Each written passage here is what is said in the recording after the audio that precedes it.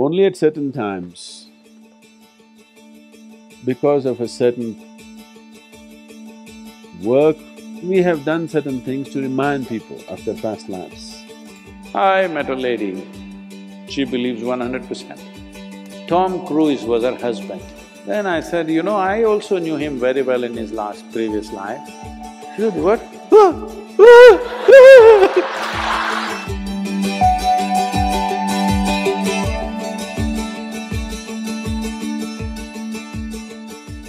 Sadhguru, I've heard you speak about the futility of going after, trying to remember past lives and all of that, because one may not know how to handle all the experiences which come with it.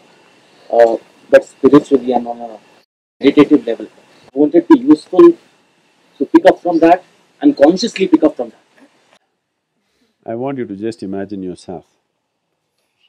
Suppose you suddenly realize one of these young women was your mother in your previous life.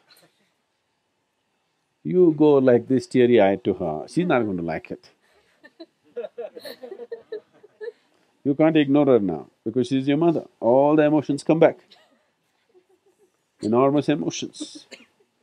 And all the things that were left unsaid and undone, now you want to do it. But she's not willing, she's a young woman, she's not your mother, she'll laugh at you. Worse, this boy who's sitting in front of you, you suddenly remembered in your past life he was your wife.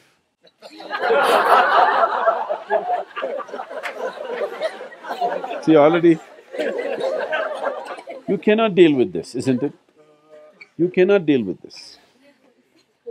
Current life's emotion itself is wringing you out, isn't it? This life's emotion itself with different relationships that you held in your life is just driving people crazy. If you remember all this, it is not going to serve any purpose. Only at certain times, because of a certain work, or if you want to call it a mission, was on hand, we have done certain things to remind people of their past lives. But after that, never again, because it's not important. I met a lady, I met a man first. The aggrieved husband I met first. The man comes to me and, he moved from India to United States and he's doing very well there, successful, everything. But now, the wife has been seeing psychics and on the phone, she's on with them, paying hundreds and thousands of dollars as bills. Above all, the psychic has convinced her, in her previous life, Tom Cruise was her husband. She believes 100%.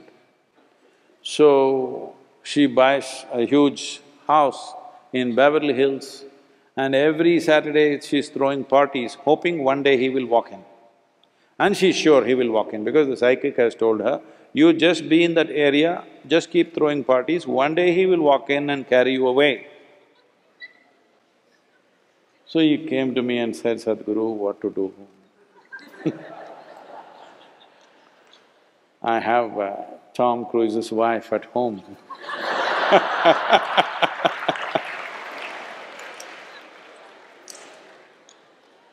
I said, okay, you send her to me.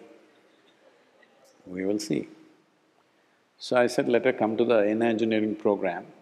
We had a retreat on the Great Lakes in Michigan. So beautiful resort and we have a engineering retreat which we are not doing anymore. So she came for that. So as soon as she comes, she wants to meet Sadhguru, meet Sadhguru, meet Sadhguru. I said, no, go through the program, after that we will meet. But she was putting so much pressure on everybody, no, I have to meet him, I have to meet him. So, on the first evening, the evening introduction happened, next day I avoided her somehow. Next day evening I got stuck with her.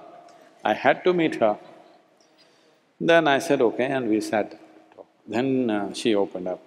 I think my husband has told you already, but I'm telling you, this is 100% true.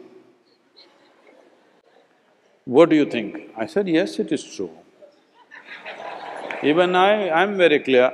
In your previous life, Tom Cruise was your husband, yes. She was very happy, at last she found a guru.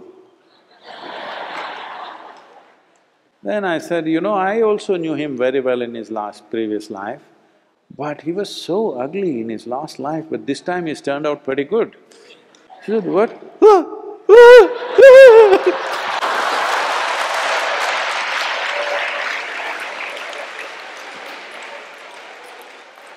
It never occurred to her, in his previous life, he need not look the same way. So this past life nonsense can get you into a deep mess. You don't do that. Handling this life well is important, very important. This is on hand. And another problem that people have is, Sadhguru, was I with you in your last life? I said, see, if you were with me and you didn't make it, I don't want to have nothing to do with you in this life. If you're a fresh candidate, let me look at you. If you're a failed candidate, what do I do with you? So I'm saying, all you will do is get into hallucinatory states of imagining all kinds of things. This is what you need to get out of, because mind has 1,000,000 compartments. It can make up stories in such a way that you cannot imagine possible, it'll make it absolutely real. See, there are schizophrenic people who have multiple personalities. One case which has been recorded is a person having 32 full-fledged personalities, 32. But I'm telling you, mind has the capacity to generate 1,000 if you want. That is the capacity of the mind. Unfortunately, most human beings never explore it. If you give this much material to it, it can produce so much out of it. Like today, you program the computer, it can produce every permutation and combination that is possible from that little information. That's what your mind is doing in a much more complex way. So don't yield to these things.